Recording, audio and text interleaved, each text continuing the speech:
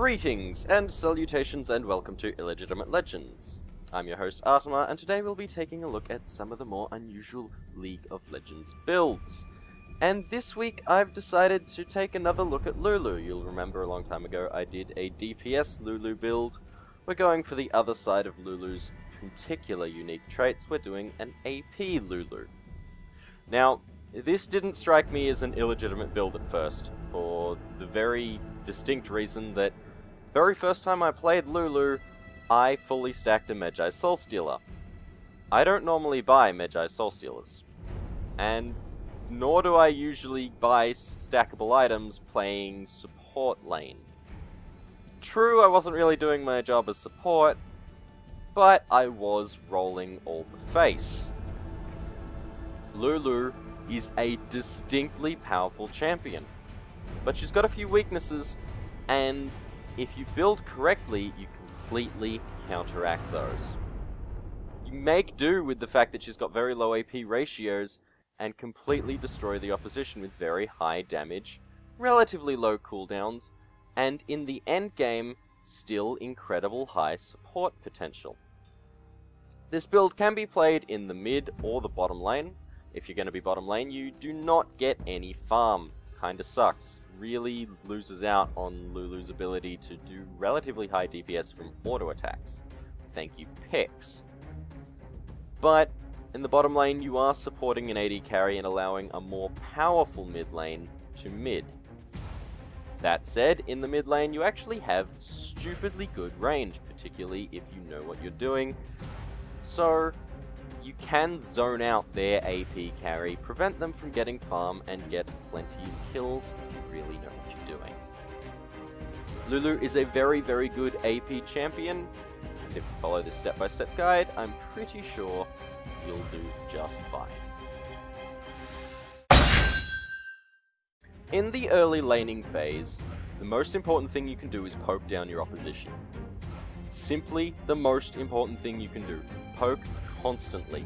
Glitter Lance has an amazing range. Get this ability first and use it to do lots and lots of damage. Also use it to stay safe. That slow is phenomenal.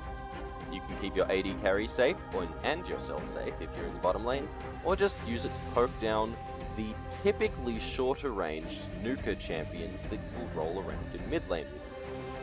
There's a reason people like Zed and Kha'Zix have made their play in mid lane a lot, particularly recently. It's the fact that their abilities are skill shots and typically outrange, most of the champions who you'll be dueling with who have similar damage. Most mid lane champions aren't skill shot based, and the ones that are don't do that much early. They're based on AP ratios. Lulu is most certainly not.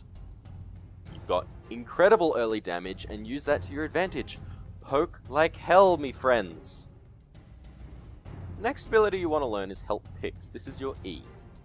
This move is telling Picks to go help.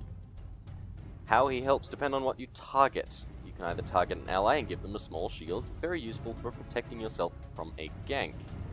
Not necessarily going to save your life, but it might, so keep that in mind. But the other thing you can do is attach it to an enemy champion or enemy minion. Pix, you will know, is the source of the second shot from Glitter Lance. He's also the source of your additional auto attacks. Because of this, you can attach Pix to an enemy, dealing a fairly large sum of damage, and then figuring out where Pix is in relation to the enemy, get an instant strike of Glitter Lance. They're not dodging it if it's coming from them. Unless you make a mistake, and it does happen, but learn to make not that mistake. So using the combination of Glitter Lance and E, you've got a massive amount of damage at your fingertips. And at Pix's fingertips, let's not discount our little flying friend. And by using this damage, you can very, very effectively rip down, say, half of Annie's health in about 2 to 3 abilities. Just done. It's incredibly powerful burst damage considering the levels.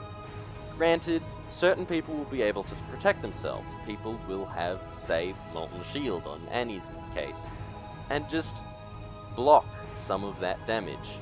Or, in the case of champions like Severe, they have a spell shield. They can absorb some of the hit. That is, until you remember that Glitter Lance fires twice. With high skill, you hit them with both projectiles at actually max range. Because you hit them with both, they block one, take the full hit from the other, and they weren't going to take damage from both anyway. You've got all your damage there, even against their spell shield. You just can't use help picks to open. And saving that ability to use later is no great loss anyway. Remember the tricks you can pull. Remember that help picks deals a lot of damage by itself, and adding Glitter Lance deals a lot as well. Remember that you have sight on anybody who's attached with picks. It doesn't do that much, but allows you to plan your next Glitter Lance if it's still on cooldown when you used help picks. The last ability you'll be getting in the early laning phase is your W. Get this at level 4. It will save your life. Repeatedly. I cannot stress how important getting your W is. It's not hugely important early on. Too early, you've got a crowd control with no source of damage. Unless you're in the support lane, but still, you're here to poke, you're here to build AP and destroy, so maybe you don't need a crowd control until level 4. Just saying. And it's not that good, because they can still walk away. It's not a stun. It's a polymorph. It just prevents attacks. On the other hand, it is a fantastic escape. If somebody ganks you and you give yourself a 50% move speed and just float back to your tower, it's not so much they can do, particularly if you throw in the fact that you've got an insane slow attached to your main damage source. They dive the tower, they get slowed, you put a shield on yourself, and maybe ult if you've gotten that far into the game. You will survive, and if they've dived too hard, you'll get yourself a double kill. I did it. It happened. It can happen to you. Lulu is extremely powerful in the early game, and the most important thing you can do in your early Bs is buy spell penetration. Your AP is not the main source of your damage. If somebody else gets an amplifying tome and you get an amplifying tome at exactly the same time, you will receive approximately half the benefit. AP is not that strong. Spell penetration, however, really does benefit from the fact that nobody has high magic resistance, and they don't scale their magic resistance with levels. Additionally, you have incredibly high base damages. Have I said this before? I feel like I have. High base damage, reducing their magic resist to the point where you get all of your high base damage. Very, very strong. In the mid-game, when all the towers are starting to fall, the situation stays much the same. Lulu comes into her own and actually gets a lot more power. Her abilities start to max out. You start being able to actually level the power of your polymorph. Actually put some real damage behind things. Not just the early game, oh, you've only got 400 health so I can rip a quarter of that off in one blast kind of damage. The mid-game, I'm dealing 600 damage a blow kind of damage. The I'm actually really powerful, dangerous, and you should fear me damage. The I'm stacking a Medjai's Soul Stealer and I'm up to 17 damage. The risk, however, is that you haven't done well. If you haven't been doing so well, best revert now to a more supporting role, get more supporting items, still consider AP because Lulu's very, very powerful with it, but now is the time to choose whether you're going to become a full AP caster or whether you're going to fall back on Lulu's strengths. Not saying she isn't strong with full AP, but she's, well, if she's not doing well, she can fall behind very, very quickly and lose potential. Sadly, this didn't happen to me. I didn't have a game where I felt like I was being crushed, so I can't exactly describe how to come out of it. On the other hand, if you are ahead and you don't have a Medjai Soul Stealer, consider getting it. You're going to need it to stay in the game once the end game begins. If you can't get that fully stacked, there's a risk that you're going to fall behind once late game happens, and mid game is usually all about preparing for the late game, or bringing about an early victory, which is something you should definitely consider. with Lulu. Her late game does fall off. I'm not going to make any mistakes about this. I'm not going to lie to you. Her late game isn't very good. But the mid game, particularly if you're ahead, is the point in which you can control everything. You've got a massive amount of damage output. Even Pix has a massive amount of damage output at this time. You should have maximum possible spell penetration. Those are your first priorities. With that, all the magic damage you do will crush anything that it hits. Granted, you're effectively single target with Help Pix, but Glitter Lance is not. Glitter Lance will hit everything. The only people who are not going to fear that move are the tanks. And, remembering, you have Whimsy. Your Polymorph ability can lock down an enemy champion for an extended period of time. You can just say, hey, no more damage coming out of you. They turn into a fluffy bunny, or a cupcake, or a dragon, and sit there looking silly. Then you kill them. You can do it on Vayne, you can do it on, say, Ezreal, you can do it on anyone who's demolishing your team. Just stop them. Always remember that. Also, as Whimsy is getting stronger, the speed boost is also adding to your AP. The hidden effect, it's not so hidden, but most people don't know about it. 60 AP at level 5 comes out of your W. 60 AP. Might not seem like a lot. You get a Rabadon's Death Cap, that becomes closer to 80 to 85 AP. That's a lot. That's like having an entire Deathfire Grasp sitting on your W. Yeah.